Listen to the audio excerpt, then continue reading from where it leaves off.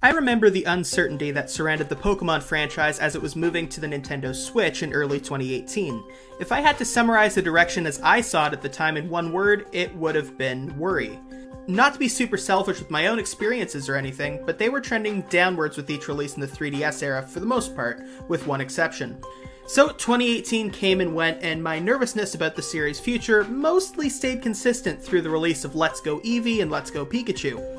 That's a game I thought had a lot of good ideas, but didn't really scratch the itch for a new Pokemon game for someone who's played every generation. And then in 2019, the actual next Pokemon game was announced, and the internet hated it. Or at least hated the idea of it. Somewhat because the first few times the game was shown off, it looked a bit too much like an upscaled 3DS game with the reused Pokemon models and the N64 looking tree that somehow went viral, but mostly because they told everyone that not every Pokemon would be making the trip to the Galar region. But we all know about Dexit. Chances are, even if you've never wanted to play a Pokemon game in your life but have clicked on this video because you're interested in gaming, you've still heard about Dexit. Moving on. Waves of pessimism and optimism traded blows on my lead up to getting my copy of Pokemon Shield, and I'm pleased to say the optimistic side was the one to favor. Pokemon Shield is not only the best Pokemon game in several years, I wouldn't hesitate to call it the best since Gen 5's Pokemon Black and White, with the tiniest of disclaimers to say I never played Black 2 or White 2. As a first impression, it might not have impressed many, but I found the Galar region absolutely gorgeous. It was a ton of fun to see all the different areas that Game Freak designed, and there's a ton of variety. I was impressed with the final city of Wyndon. Thought it was cool to see a seaside town like Hulbury. I loved the aesthetic of Balanlea, and the soccer pitch-style gym arenas were a treat every time I entered one. Everything just looks so good.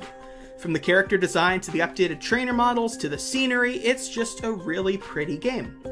That said, it does make the reused Pokemon models more glaring than it otherwise would be, but it's something I'm willing to overlook, because honestly, the hate for these particular Switch Pokemon models is a little bit overblown in my opinion. The evolution to the graphics to the Switch has resulted, finally, in a consistently good-looking 3D Pokemon main series game for arguably the first time. In any case, what shouldn't be debatable is the continuation of us getting consistently excellent Pokemon designs, something that thankfully hasn't stopped even through the more underwhelming games. Something that's also excellent is the music, which is one of the strongest soundtracks in the entire series, and one that thankfully doesn't repeat too many Gen 1 songs within them. They chose to evolve in this regard as well, rather than rely on nostalgia, and I thank them very much for that. The new additions we got are also excellent. The wild area, while a little underused in the main plot, is a lot of fun to explore, and the Pokemon Camp is a delightful addition that helped me start to love yet another evolution, much to the delight of my friends who are already annoyed by me talking about them far too much. Perhaps my favorite part of the experience, though, is the AI behind trainer battles, which is, I'm pleased to say, excellent. In my experience playing through the game normally, which is to say I didn't overpower my team by grinding more than an average player would have, I found the AI consistently challenging enough to the point where I needed to strongly strategize my battles and find the right team for every solution.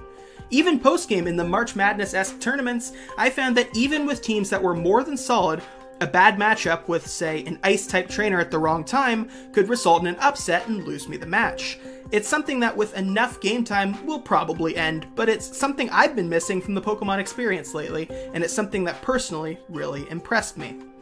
There's also that Battle Tower, which rewards you with currency to buy items that are relevant in the competitive scene, and the Daycare, which is conveniently next to a long bridge so you can hatch and breed eggs quickly and without too much tedium. It just feels like a really complete package, and maybe I'm being too optimistic, but it feels like one that should please even the most skeptical Pokemon fans, especially with the upcoming DLC on the way that also feels like attention was thrown to an equal balance between casual and competitive players.